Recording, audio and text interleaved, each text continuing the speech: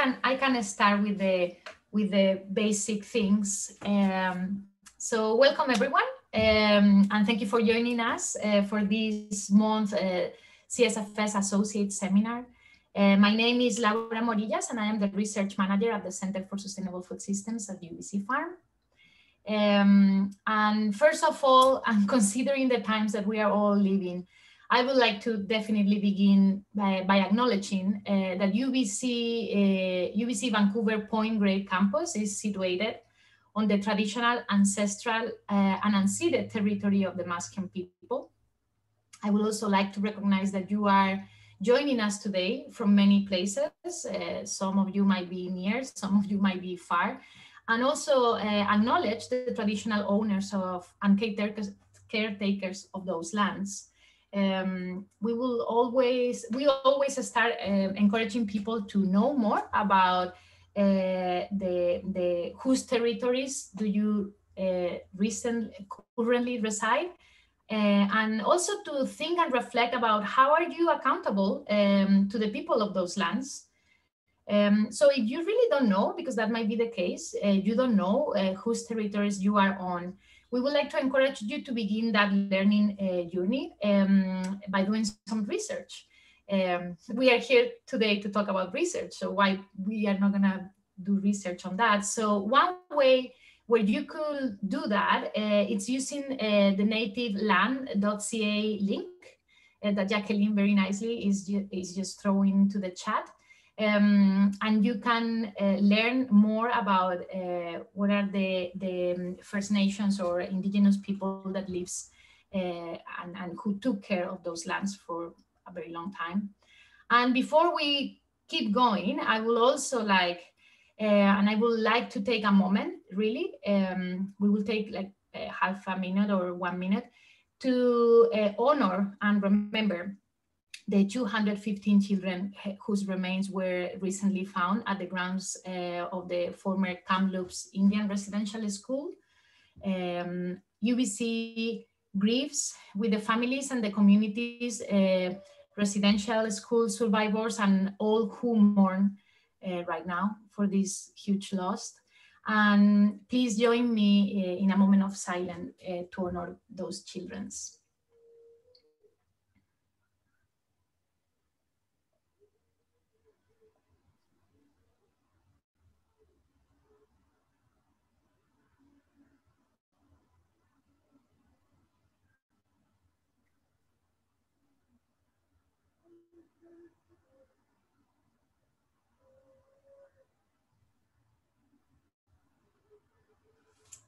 Okay. Well, if you don't have a lot of information, if you want to learn a little bit more about the Indian Residential Schools history and the Dialogue Center, you can look for more information in the link that again Jacqueline just throw into the chat. And yeah, and after that kind of like difficult moment. Well, we would like to, again, welcome you to the seminar. This CSFS seminar, Associate Seminar Series is brought to you by the Center for Sustainable Food Systems. And basically, the center is a teaching and research center, as well as a local to global food hub, working towards a more sustainable food and food secure future. Our mission is to innovate from field to fork to achieve resilient, thriving, and socially just food systems for all of us. And today's seminar's topic is the title of the seminar is Regulated Deficit Irrigation Strategies for Saving Irrigation Water in Vineyards. And we have Dr. Simon Castellarin. I should say Castellarin in Italian properly. And he will discuss with all of us how the development of deficit irrigation strategies might result in improved wine quality and more sustainable wine productions in British Columbia and worldwide. Before Simon starts talking, I would like to just a little bit of housekeeping details. Make sure that you can throw your questions in the chat in this case, because this is a meeting and not a seminar. So feel free to add your questions in the chat, and at the end of the presentation, I will try to summarize them for Simon, or I might ask you to actually, you know, like turn on your microphones and ask the questions directly to Simon. We are planning to have like a 15 minutes Q&A session at the very end of the presentation. So yeah, you will have opportunities to discuss with Simon. And now just introduce Simon. That's my last piece of job. So it's my very pleasure introduce Dr. Simone Castellarin. And Simone investigates the ripening process in grapes and blueberries and the biological mechanisms that determine grapes and blueberry quality. Moreover, he studies how berry quality is affected by environmental factors like temperature and water. And Dr. Castellarin is developing agronomical strategies like irrigation, crop management, hormone applications to improve ripening and the accumulation of pigments and aromas in grapes and blueberries. So Simon, the floor is completely yours. I cannot wait. This presentation really touched my research background. So go ahead. Okay, thank you very much, Laura, and thank you very much to the Center for Sustainable Food Systems for this invitation as well. I would like to thank all of you for attending this seminar. So I'm going to share my screen here in 1 second. I'm assuming you're seeing. Yes, Simon, we already my presentation in full screen now, correct? Okay. So again, thank you. And today I would like to talk about one of the research topic we have been exploring for many years in our laboratory, that is how we can manage irrigation in vineyards with the goal of saving water, but also of improving the quality of the grapes and the wine that we produce from those vineyards. This is definitely a topic that is important for viticulture and wine production worldwide. I'm using this figure from Hanna et al. 2013, a study that focused on understanding how climate will affect the wine production worldwide. And I'm using this figure to show you here in red. Let me just make pointer, laser pointer. So those red areas that you can see in the northern and southern hemisphere are the regions where we are currently producing grapes. Those are regions that have mostly Mediterranean climates, warm and dry, with warm and dry summers, where actually grapes express, well, the best quality particularly for the wine production. However, this study is also affecting how future climates will affect the productions of grape and wine worldwide. And interestingly, they modeled that in 2050, we could expect expansion of production, or actually regions that are now not suitable for grape production will become suitable due to climate change, and normally are northern latitudes of Europe, as well as northern latitudes of the Pacific coast of North America. So that's actually quite interesting, because one of the regions that are expected to expand are, well, the wine regions of British Columbia. And this is something that is already occurring. The grape and wine production in British Columbia have been growing exponentially in the past 20 years, and they're still expanding. So with climate change, there is actually the expectation in those wine regions of having more frequent droughts, even in regions where now we do not irrigate. Irrigation might be needed in the future. And so there is a growing interest in understanding how to manage water inputs in vineyards. And grapes are a a crop that is quite well adapted to dry regions. And here is what I think is a beautiful vineyard in Lanzarote, Spain, in the Canary Islands, a vineyard that, well, is grown without irrigation, with very limited precipitation, 120, 150 millimeters of rain per year. And you can see how, well, what is the beautiful result, in my opinion, like with these very nice small vines. And these very nice small vines actually have a production. It's 1 or 2 glass per vine. And it's a niche production in that region where they make wine out of this vineyard and out of this vine. However, these production in the majority of the cases are not sustainable. We need higher yields to make an economic profit out of a vineyard, and the water limitation, will or actually affects those yields, and therefore we do need normally more water to sustainably produce grapes. And here is an example of a region that has a similar amount of water per year. It's Kelowna, British Columbia, so the Okanagan Valley. Here is 100, 130 millimeters of rain during the growing season of the vine. But in this case, we have, well, in this case, it's the Okanagan Lake, where we can take irrigation water and irrigate those vines. And you see, as a result, larger canopies, as well as higher yields. So many clusters per vine. And these, well, the availability of water makes those productions sustainable, economically sustainable. So irrigation science is actually a major field in viticulture.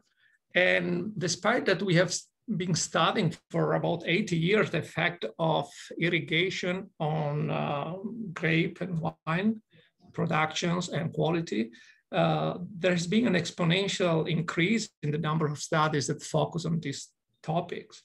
And you can see, in fact, from the 90s and 80s, then we have observed this exponential growth of the number of studies. And here is actually, I'm reporting some of the reason why we are, well, increasingly studying this topic.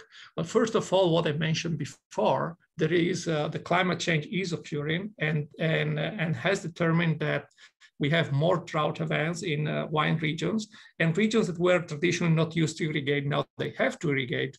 Therefore, it's important to understand how to manage this irrigation in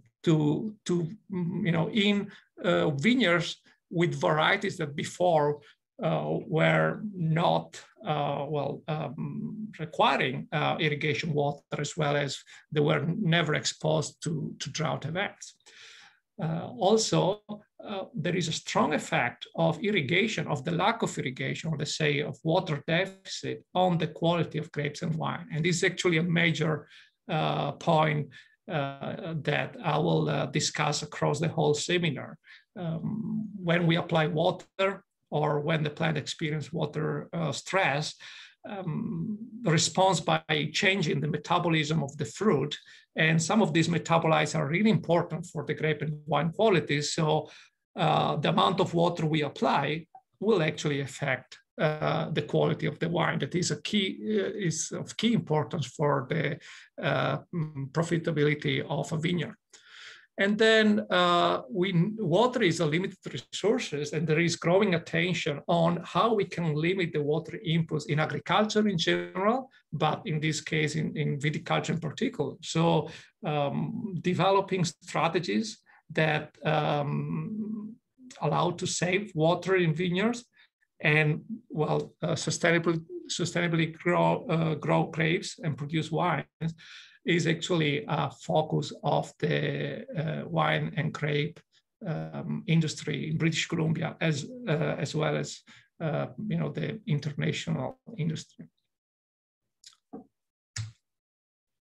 So I'll start by giving a bit of an introduction of what happens when the plant is actually experiencing a lack of water, or what we call water deficit. So it starts experiences that the water available is not actually sufficient to perform, some of the physiological activity at optimal levels. So when we have, water deficit, when we have a plant experiencing water deficit, we observe that the plant, the vine in this case, reduces what we call the leaf gas exchanges. Basically, here you have a picture of the stomata on a leaf of a well-irrigated vine, and you see that it's open, and so there are maximized gas exchanges. And here you have the stomata of a leaf of a vine that is actually under stress, and you see that the stomata here is closed. And the stomata gets closed because the plan was to save the water, the few water available from the soil. But in parallel with this reduced transpiration, so reduced water usage, we also have a reduction in photosynthesis. So reduction of the carbons that are fixed and the sugars that are produced by the plant. So as a result, actually, we have that reduction of the canopy growth, and the vineyard that I've been showing before was an example, like the vineyard from Lanzarote, Spain, very small canopy, as well as a reduction of the yield of the plant. An important factor is that this reduction of yield is related to a reduction in the berry size, so that the fruit is smaller normally if the plant grows under water deficit. And this is a very important aspect that also relates to the quality, and we'll discuss later on, as well as there is a direct effect of the stress on the compounds, chemical compounds that are produced in the fruit. And so these chemical compounds can be very important for the wine quality, and therefore water deficit is actually affecting wine quality. However, this effect normally changes depending on the variety we are considering, and that's why we have so many studies around the world on the effect of water deficit or irrigation on grape and wine production, because we have thousands of varieties that are produced around the world. And so scientists and growers from different regions are studying the effect of this deficit or irrigation on their own varieties. The environment where we grow the plants also interacts with the water availability of the soil. Therefore, the water deficit or the irrigation applied in a given climate and environment might result in different effects on the yield and the quality than the same treatments, let's say, or the same condition in another environment. The timing when we apply water deficit or when water deficit occurs actually is also important. We can have different results if the plant experiences water deficit early in the season when the fruit is small and green, or late in the season when the fruit is ripening and is rich in sugars and is close to harvest. And also, it's very critical, the severity of the deficit. So for how long the plant is experiencing water deficit, but particularly to what level of deficit. The deficit can be mild and moderate, but can be very severe. And so that's also critical to understand how the plant and the production will respond to these deficit scenarios. Another thing I would like to introduce that is very important when we study irrigation management in vineyard is actually something that relates to the biology and the metabolism of the fruit, and the grapefruit in particular here. Compounds that are chemical compounds, metabolites, that are of key importance for the quality of the wines are mostly synthesized in these thin layers of cells that we call skin. So the peripheral part of the berry is the part that is actually in charge of producing most of the quality compounds that will affect the wine. These cells, the flesh here, obviously are many and large, and they accumulate a lot of sugar and organic acids that are also important for the quality. But if we consider those compounds that really affect the quality of wine, like the aromas and the phenolics that affect the color and the taste of the wine, those are mostly accumulated in the skin. And this has important implication when we talk about water management in vineyards. In fact, it's actually common to believe among winemakers that small berries in general have higher quality than big berries, or will give wine of a higher quality than big berries. And this is because they know that when we increase the size of the berry, for instance, by applying water, by irrigating the vineyard, as an effect, we have bigger berries.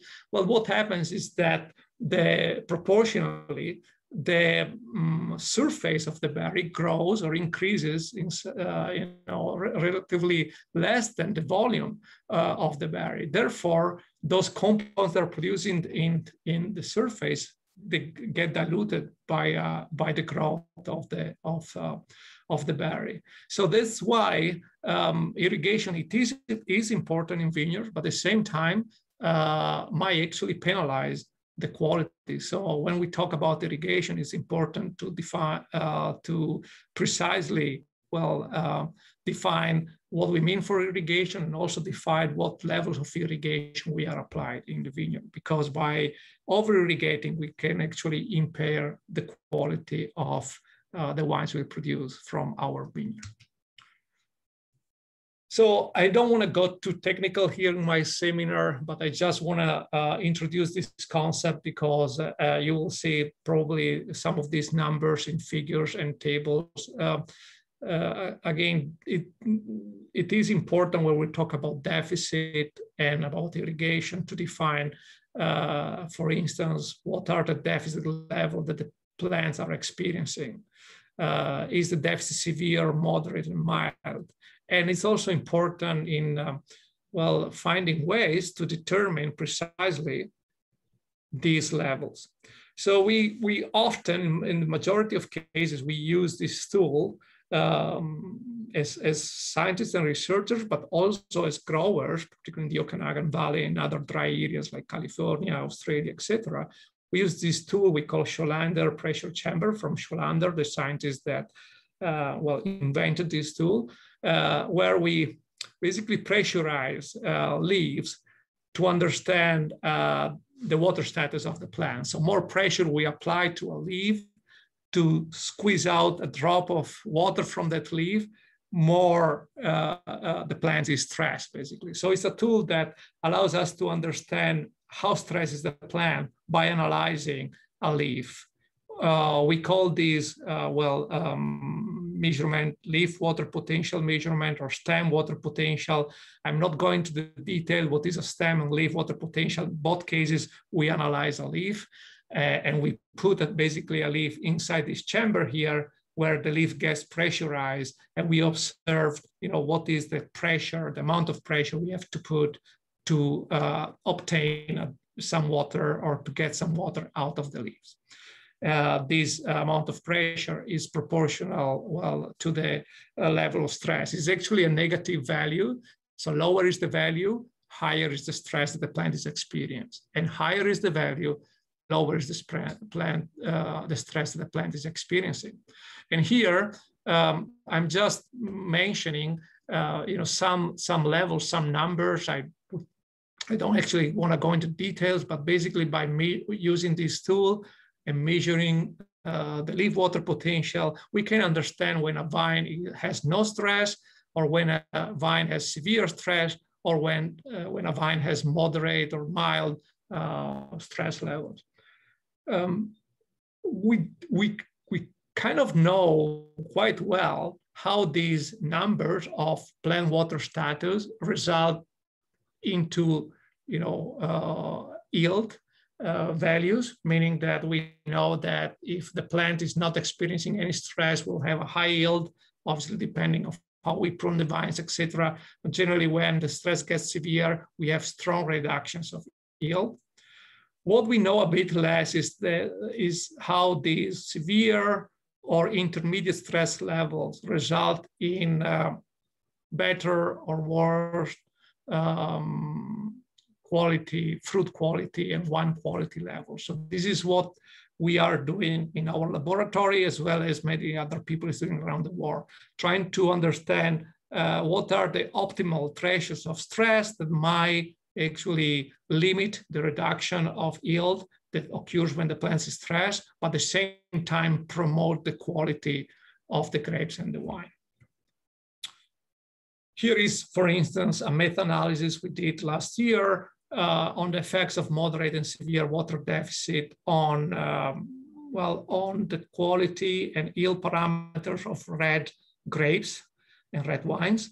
So we observed that both moderate and severe water stress levels are increasing the concentration of anthocyanins that are the pigments of the red grapes, increasing the concentration of the tannins that affect the taste and in general the quality of the grapes and the wine. So we do observe increases in concentration, also 50%, higher increases under severe water deficit conditions. And we do observe also increases not only on the berries, but obviously also on the wine that result from those berries. However, as you can see from this side is, severe water stress might reduce the yield of a vineyard by 70%. So those are very severe, big reduction in yield that often will make the production not sustainable. This is why, in most cases, people focuses on developing moderate strategies of irrigation that determine moderate water deficit in vineyards, so that we can have some benefits in terms of the composition of the fruit. At the same time, we have just limited loss in productions. This is something we know, and we are doing, applying moderate water deficit in vineyards, in our commercial vineyards of many warm and dry regions around the world, particularly for red grape varieties.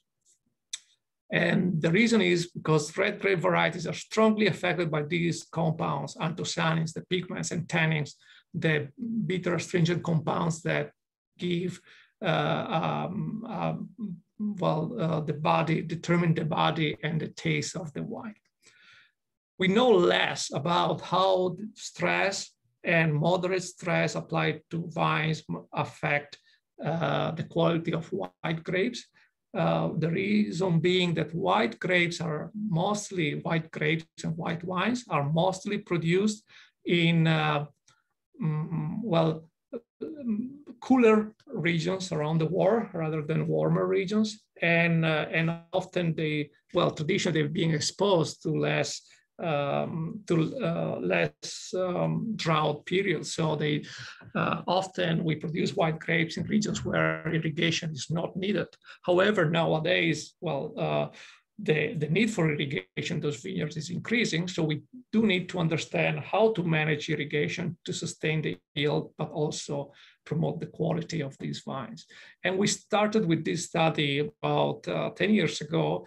And here you see the canopy of a vine that is well irrigated versus the canopy of a vine that is going under severe water stress. And this is definitely not a healthy canopy. A lot of leaves are falling.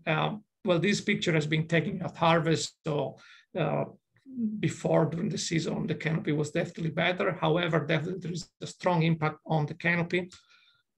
But I'm saving you most of the results we obtained from this study, but I'm going to focus on the most interesting result, and was that when a plant, so C was a well-irrigated vine that had no stress, and D is the deficit irrigated vine, meaning that we irrigated the vine only if the stress was becoming severe or very severe. Otherwise, these plants were receiving no irrigation. So what we observed is that some compounds, they are called terpenes, and they are very important aromas for several wine grape varieties. were actually increased in the biosynthesis and the concentration in the fruit that was exposed to moderate severe water stress. This was quite novel. We didn't know that. And was quite interesting because those compounds are really important for the quality of several wine grape varieties, including, for instance, Riesling, Gewürztraminer, if you are familiar with wine, or Muscat, etc. So this study actually was done in a variety that is common in northeast of Italy, but it's also produced in Chile. It's called Sauvignon Vert, and it's originally from France. It's called Sauvignonas in France. Tokai Friulano is the Italian name of the variety. So this study told us that actually there were other aspects rather than the color and those other phenolics like the tannins I mentioned before that are important for red grapes that could affect the quality of wines, particularly of white wines.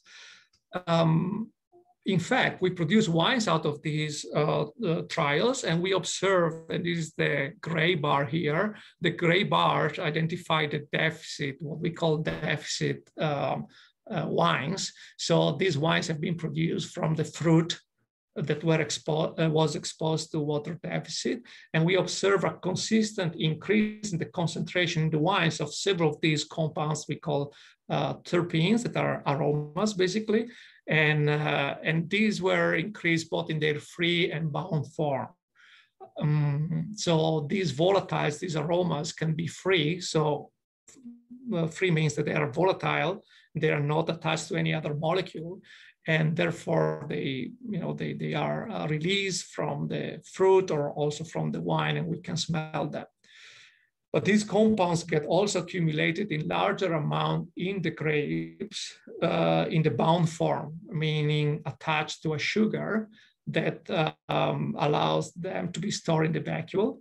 So those are not volatiles, but during the fermentation, so when we produce wine out of a grape, the yeast, as well as the acid environment of a fermenting wine, promotes the hydrolysis of the sugar from the volatile compound, and therefore these compounds can become volatile and odorous. So in both cases, free and bound were increased in concentration in the wine by applying water deficit in the vineyard. So that was, again, as I say, quite interesting because we thought that managing irrigation or, let's say, managing water stress in the vineyard could be a tool to improve actually the quality of some of these white grapes, or at least that by reducing irrigation, we could improve the quality of grapes. And again, I say quality because these volatiles are aromas, and if you are interested in knowing those aromas are floral, but also fruity, like citrus-like aromas. Here you have roses, lavenders, and citrus. Those are typical aromas that these volatiles give to grapes and wine. So that study was quite, it was an experiment, and the stress levels were severe, or rather severe, so that we have loss of production that were around 40–50%. So a reduction of yield of 40% is definitely remarkable, particularly for commercial productions. But we thought, okay, maybe we can develop what we call regulated depth irrigation strategies to manage quality in vineyards and that are producing white grapes, and also to reduce actually water inputs, as I said before. In fact, normally irrigation, and now I'm kind of repeating myself, in vineyards is applied to alleviate severe deficit, but it's not, it's not applied to target or to facilitate or to promote the optimum levels of photosynthesis or yield of the vineyard. The reason being, if we optimize those levels, we might actually end up with a dilution of those important quality compounds I mentioned before. So our goal of this study that I'm going to present now in the last part of my seminar was to look for irrigation strategies in vineyards that were maintaining the plant under moderate water deficit levels that will allow to save irrigation water, but also to potentially improve the quality of the vines in white grapes that are characterized by a high concentration of these terpenes, these floral aromas that I was mentioning before.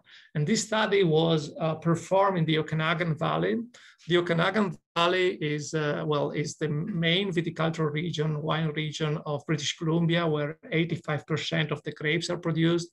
Is a desert, semi-arid shrubland. So grapes are irrigated actually from early on during the season throughout the whole season. We need irrigation to sustain production, but the question here is how much irrigation we need. Can we reduce irrigation, the standard irrigation we apply to save water and improve quality? The study was done in Oliver, actually, and focusing on this variety called Gewürztraminer. Gewürztraminer is one of those varieties characterized by these floral aromas. And as I said, the Okanagan is a perfect region where to perform irrigation studies. We have, well, you can see the rainfall amount. Well, we have kind of like a rain during the spring, but then, for instance, 2017, it stopped raining in June, and we had no, or May, June, and we had no rain until harvest. Harvest is actually this red arrow here. In other seasons, we had rain until July, but then we have a very dry period. So we need, in generally, when we produce grapes in the Okanagan, we have to irrigate because it's quite dry. And so our study consider the application of different irrigation treatments. One we call control, and it's basically what the winery was already doing. So it was basically irrigating on a weekly basis or 2 times per week to maintain the plant, at levels, 0 level of stress. Basically, the plant was never stressed. There's a water potential that is associated to those levels.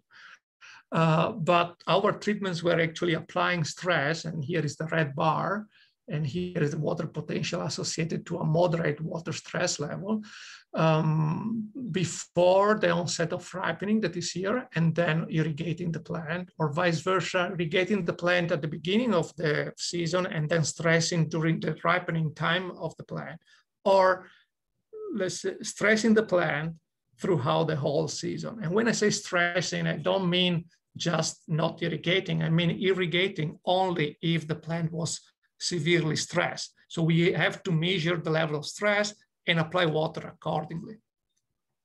We studied how this affected the canopy, the physiology of the plant, the yield, the technological maturity, sugars and acids, but also how this affected the free and bound terpenes, those aromas that affect the wine quality, the wine aroma.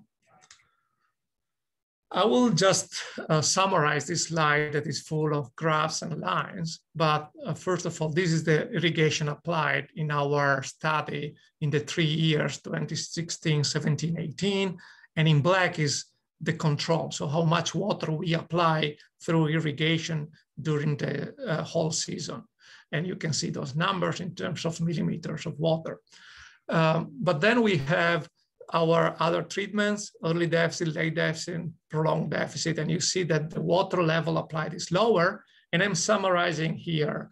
So if we give 100 amount of irrigation to the controls, early deficit had only 70%, so reduction of 30% of irrigation. Late deficit, so application of stress during the ripening time is allow us to save on average across the 3 years 38% of water, irrigation water. And prolonged deficit allowed us to save 50% of the irrigation water. As I said before, and I'm not going to the details, these are the water potential values we were measuring weekly to tune irrigation accordingly. So to make sure that our plants were not getting too much stress, or our plants were not receiving too much water, depending on how you see it. I just want to mention that often in our community, I think we convey misleading information by saying that moderate water stress do not affect photosynthesis. Actually, my opinion is wrong, because moderate water stress does affect photosynthesis, reduces 50% of the photosynthesis. So there is a reduction in photosynthesis, and is actually one of the first responses of the plant when it perceives some water, lack of water. So our irrigation treatments were affecting photosynthesis and reducing it by 50% on average. However, the question was, this reduction in photosynthesis, how much it affects the yield and the quality of the grapes. And this is what I'm going to show you in the last 3 slides, where we have our data at harvest. This is a picture of our vineyard, this is actually our prolonged water deficit, so the plants that got most stressed during the trial. The lack of leaves in this region of the canopy is not due to the stress we applied, but is actually a treatment that growers do in the vineyard to expose the cluster to the sunlight. So you don't see leaves here because they've been removed. It's an agronomical practice, is not just related to the water deficit. However, the water deficit we did apply, regulated water deficit, affected the canopy. You can see how it's more yellow, that probably you can see through the canopy that is very green, a row that is irrigated, just behind this row. So the effect on yield was significant for early deficit and prolonged deficit. And it's actually consistent with what we know when we stress a plant early on during the season, or for the whole season, we have a reduction. Even if the stress is moderate, we have a reduction of yield.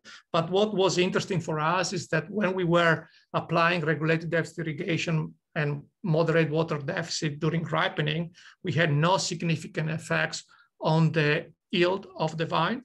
And that was important because, we were reducing photosynthesis. We were applying 38% less water, but we didn't reduce the yield. And this is a 2-way ANOVA considering the 3 years of data. In terms of the sugars and titratable acidity, again, I focus on what it was our best treatment, let's say, on late deficit. That was good because we did not observe significant reduction in sugars. It's actually not a big problem to reduce sugars in the fruit, because with climate change, sugar levels are going up in many wine regions, and alcohol levels in wines are increasing. This is not necessarily something that the industry wants. However, in this case, we had no effect with this late deficit treatment on sugar levels, and some significant reduction of sugars if the stress was, or the moderate stress was throughout the season. And this is kind of the key slide, I guess, because our focus was understanding the effect on terpenes and the aromas. And what we observed was consistently with what we observed before in a couple of other studies, that by applying these regulated deficit strategies, we could increase the concentration of some key aromas like geraniol, that is the major aroma produced by Gewürztraminer, or citronellol, that is an important aroma that smells like roses, that is a typical aroma of Gewürztraminer. So by applying late water deficit, meaning stressing the plant during the ripening period of the fruit, we could increase the concentration of these terpenes. Of these 2, but we had actually more significantly increased out of 20 total free terpenes that were detected and quantified in the variety. The bound terpenes, the ones that are attached to sugars, actually well, had a general trend and increase, but it was never significant. So we had, let's say, no effects of our treatments of these bound terpenes. So that was for us quite it's quite an achievement, because we learned several things from these studies. We were able to move from more fundamental research on the response of the plant to severe stress into some applied scenarios that could work in commercial vineyards. And here I'm going to summarize some of the conclusion of these, as well as of other of the various studies we perform on this topic. When we apply water deficit, we know we reduce the canopy size, and actually we know we reduce the photosynthesis, but not necessarily. Generally we have a reduction also of yield, but not necessarily we have a reduction of fruit quality. Actually, in many cases, we have the opposite side, a higher fruit quality that can result in a higher wine quality. Water deficit reduces berry size and yield, but actually not always, because it depends on the severity. Mild to moderate water deficit has small effects on the size and the yield, and we saw actually some examples during the last slides.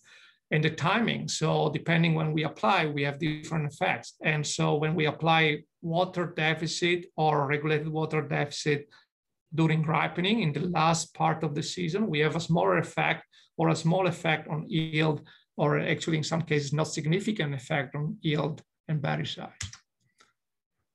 But regulated deficit irrigation can be applied to reduce water usage in vineyards. Our late deficit treatment allowed to reduce 38% of irrigation water without affecting yield. And we knew kind of from previous studies that we can use this strategy to improve the quality of, the concentration of anthocyanins and other phenolics in red grapes, but we also learned that we can improve the concentration of terpenes in white grapes. And therefore, regulated deficit irrigation is a tool that we can use to improve grape and wine quality in both white and red grape varieties. So I would like to acknowledge all the people that has contributed to this research, particularly the research I've been presenting from the Okanagan Valley was performed by the master student Eugene Kovalenko, as well as with the support of several lab members, and Andrew Peller Limited and MRS Vineyard Services that help us in the experiment in the commercial vineyard. And I would like also to thank all the funding agencies like the BC Wine and Grape Council, MITAX, BC Investment Agriculture Foundation, and ANSERC. And I'd like to thank you for your attention. I'm happy to answer any question you might have. Thank you. Thank you so much, Simone. Well, we have actually some questions already in the chat, but I might take the advantage to ask the first question. And the question is like, I know it seems like there's a lot of work to do with these studies of deficit irrigation in white wine, but I'm wondering, is there any concern about the long-term effects of this deficit irrigation? Because obviously your project, your experiment was short-term. What is known about that? Maybe the red wine? This is a very, very good question, important question we have and we had, because people have seen some long-term effects of severe water deficit, for instance, on the yield of the vineyard. And because grapevine is a perennial crop, we want to grow grapes for 20, 30, 50 years in a vineyard. Long-term effect might be actually very important to consider. So there are studies that are reporting reduction in yield and fertility of the vineyard with severe water deficit. These reductions are not dramatic, but they are significant. So important to be considered. One in our case, actually, in our study, we did analyze every year the fertility of the buds, as well as the overall fertility of the vineyard and yields. And we did not observe any effect of our treatment on that. And I think the reason is this was a moderate, let's say mild, moderate water stress. If we go to more severe ones, yes, we do observe those changes. Okay, yeah, that makes sense. Okay, so I would like to maybe offer the opportunity to Greg Stewart to unmute himself if he's around and ask his question. If he prefers me to ask the question, I can ask the question by him. And in that case, tell me. Oh, there you go, Greg. Yeah. No, I'm happy to ask it if you guys can hear me. Yeah. Okay. So Simon, very interesting presentation, and I'm not an expert in vineyards at all. What I was do develop a lot of products which look at tomato crops and try to measure how the crops are doing, like measure it live, right? So we do this for things like, the IPM and the pests and also for the production. So what I'm wondering about in all of this water stress, you've tied it very well to the stress of the plants and the quality of the grapes and the wine at the end, right? Are there commercial techniques where people are measuring what's going on in the crop? And I'm wondering about even things like to decide that one side of the vineyard needs a little more water than the other one, just because of the slope or the sun or whatever you may have, right? So I'm curious about kind of how far along those techniques are. Oh yeah, that's actually another very important part. Like the measuring, I've been showing water potential are actually relatively easy to do, but time consuming and actually challenging to do to map the whole vineyard. It's possible, but it's labor intensive. And so people are developing obviously different strategies to manage the irrigation, by taking, continuous measurements, like obviously the soil moisture measurements or soil water potential. Also in that case, one problem is that we will need to have many sensors around the vineyards to map all this variability. Variability is a very critical aspect, and maximizing the quality requires also taking that into consideration. So people is working a lot on thermal imaging now, and using drones or other techniques to take images of the canopy and relate the temperature of the canopy to a given water status. So there are still some limitation, but I know that there are some people or some studies that have been successful in doing that. So that's actually probably kind of one of the most promising techniques to have a nice mapping of how our vineyards or vineyard is behaving, because definitely we can have an area that is under stress and the other area that is is receiving too much irrigation. That is actually one of the major issues, in the optimization of the quality from a vineyard. Okay, thank you. Yeah, great. Actually, I would like to add that I was part of a study where we were exactly doing that, using drones and remote cameras that were flying on top of in my case, it was rice crops, where we were applying biochar. So completely different story, but we were checking also the water stress. And I think drones and remote sensing cameras are becoming like the direction for this spatial distribution of the effects of water stress. Okay. Thank you so much, Greg, for your question. I would like to allow Rob Barnick to unmute himself, and also if you can mention where are you calling us from, or a little bit of information about you. That might be actually helpful for everyone else to know who you are.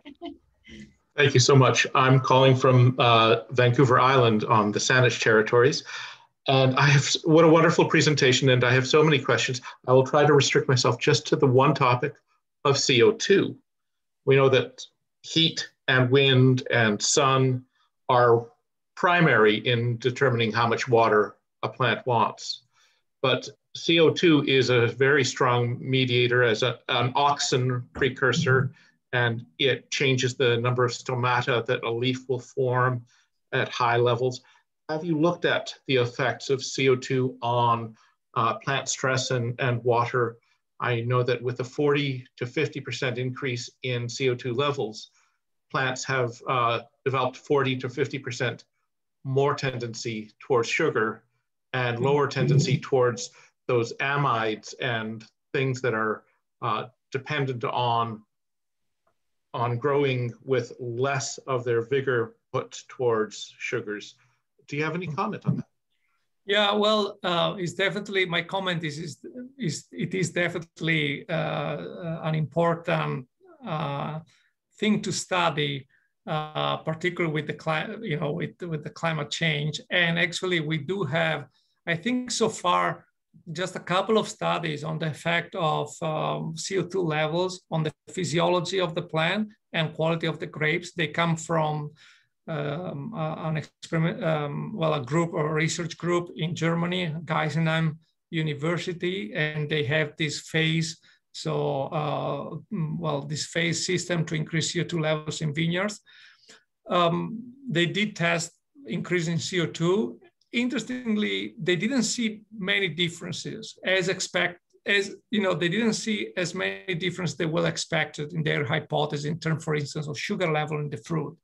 And that was done in Riesling. However, this is definitely something that we need to test more, because we know that there will be a change, or there is already a change in the CO2 levels, and the community is getting more interested in assessing these changes on the quality as well as the yield. But as I said, so far, the only study in an open vineyard, or a couple of studies, did not result in major changes in yield and quality of the fruit. Thank you so much. Yeah. Thank you so much for the great questions. I think it's 2:59, so I might invite people to leave if they need to leave. But Simone, if you don't mind, Solveig has a question. So, would you mind to answer her question, and people can stay if they want? It's just I can stay other 5 minutes if it's okay with you. Yeah. Yeah. Solveig, so if you want, but everyone else, please let me just wrap up for everyone who wants to leave, just to be mindful and respectful with their time. Thank you so much, everyone, for joining us. We are gonna pause these seminars for the summer because people deserve a break. And apparently COVID-19 is giving us also a little break for take up a break and relax. But we will come back on September, and we will continue reaching out to you to promote our seminars. So thank you so much, everyone. And whoever wants to stay for Solveig question can stay. Thank you, everyone. And thank you, Simone. Thank you. Solveig, go ahead. You can ask your question. Thank you. Yeah, I was just wondering what you've observed with this group of growers in terms of adopting practices that researchers like you are developing. Like, do you see that people are adopting them pretty readily, or will they trial them on a piece of their orchard before adopting them further? I think it depends. Some of the irrigation strategies for red grapes have been widely adopted. There are kind of some different, how to say, groups of, I know that, for instance, in Australia, they are widely adopted. California, they are quite adopted. And therefore, for instance, in British Columbia, where several growers and winemakers received the training in those universities, they come back with kind of that background, and they, as I've been showing, they use some of the tools I've been showing here to manage irrigation. So they are quite well adopted strategies. For white grapes, I think it's going to be slow, but there are definitely, we are in contact with 2 wineries that they did it, and they were excited. So yeah, it probably will take more time for white grapes because we have to learn more. We have just few studies that are showing some effects. So there are many other things to consider, but definitely the industry is open to these strategies, because they, again, the sustainability component is important for our industry, as well as there is a strong attention on the quality rather than the yield. So that's why they are not too scared about the yield component. They are more scared actually if something else in the quality we are not considering by any chance might result in not being so good. Yeah. Great, thank you. Well, Simone, there is a final question from Andrew Black, and it seems a good one and a pertinent one. Oh my God, now it's going to be difficult to answer. No, I don't think so. Andy, do you want to go ahead and ask your question? Yeah, I was just wondering regarding water conservation. What percentage of vineyard water use is due to the grass interrow? Is that a common practice? And what is the value of the grass interrow? Is carbon sequestration one of the issues here? Just wondering. Yeah, so I cannot answer to the percentage. I think we have the estimate, but I don't remember. There are, we always work, in our case, we always work with grass intervals. It's quite common, but I know you can also tillage and get rid of it. So there are definitely several studies that are assessing how these grass intervals are generally affecting the water balance of the vineyard. I cannot give you the percentage of that contribution. There's in terms of the value of that grass interval, there are several values, and I must say that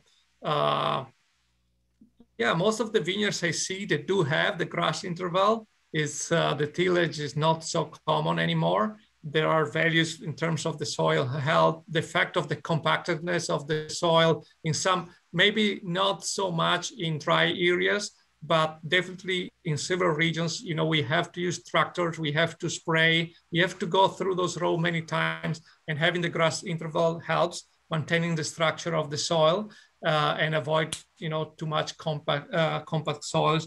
There are, different positive effects of the grass interval in a vineyard that I feel that most of the growers now are seeding different, different species for the different, advantages, particularly now also on the fixation of nitrogen, and a lot of the vineyards are moving into organic farming.